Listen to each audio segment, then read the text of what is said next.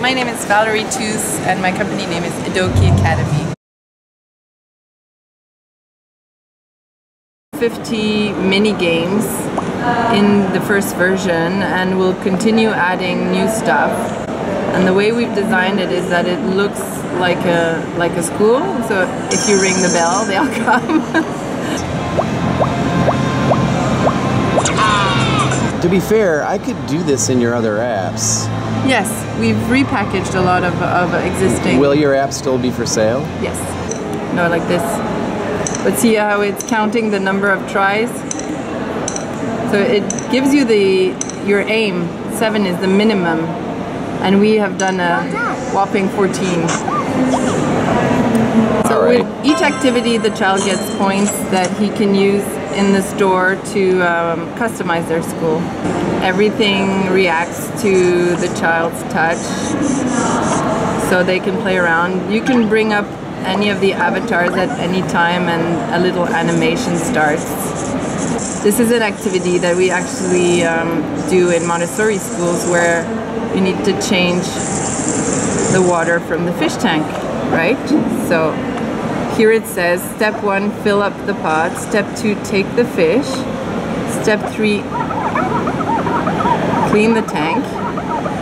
Then fill it up with water and put the fish back in again.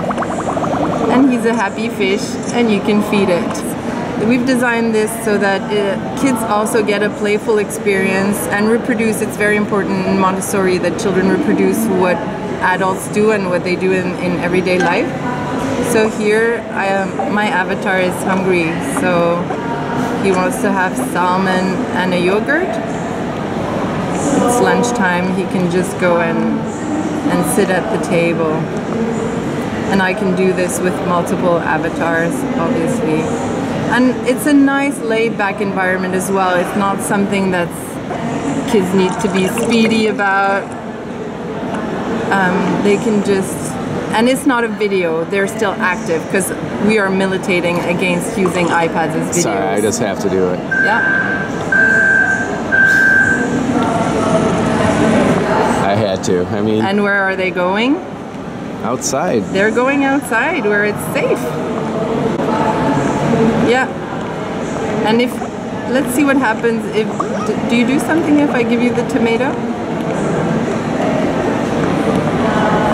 Oh, she brings it to the rabbit. So, no, not the tomato. That one doesn't work. And you can... First shot. Yeah, you're Incredible. so good. I'm so bad. Look, I tried... Oh, you can reset. And this really works. So you can...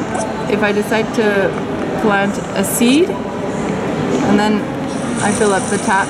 I fill up the. Oops! I went a bit too fast. And then it slowly. Oh, weeds. So I tap the weeds and they disappear. Oh, that was right out of the garden, right? Didn't you? And it just grows. This goes into the compost. Yeah, exactly. This is inspired by nature, by Montessori nature. Right. That's what I was thinking of. And this is also a real activity that we do in Montessori schools, where we learn to wash the clothes. And again, you can just, play around. Flush the toilet. Oh, let's put an avatar on there. Look. Oh boy.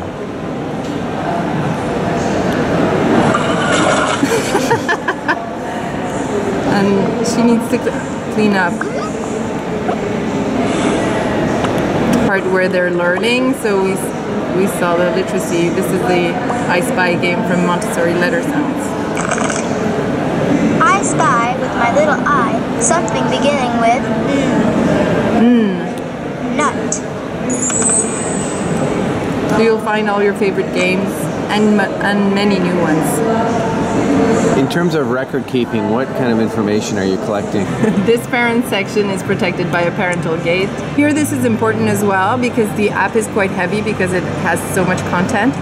So we've given people the possibility to delete games once their child has done it many times and is not going back. Yeah. To manage space on their device. So, and this has the record keeping. It'll tell how much you've completed. Yeah, so you can go dive into each section again, and it will tell you the name of the activities and what they're for, what the pedagogy behind it, and if your child has done it enough times or not. And on the front page, it just gives you an idea. Now I'm going through different profiles under my account of how much time each child has spent into each one of the 4 sections. So this is like an overview. Could you use this in a classroom, in a school? Yes, of course. It's for a school you probably need more depth like this, but the overview is already a good, or you could give it as an objective to a child, you know? Sure, but how many children can sign in? 40. So 40. So you can have a classroom. And your sweet spot age is probably 4, 5, and 6, or? Yeah, exactly. I would even say 3. Okay. 3, 4, and 5, and then it all. The thing is, as you know, every child is so different. So some children will start to read at 4, and some won't start. Yeah. And with this, you can just go according to their own rhythm.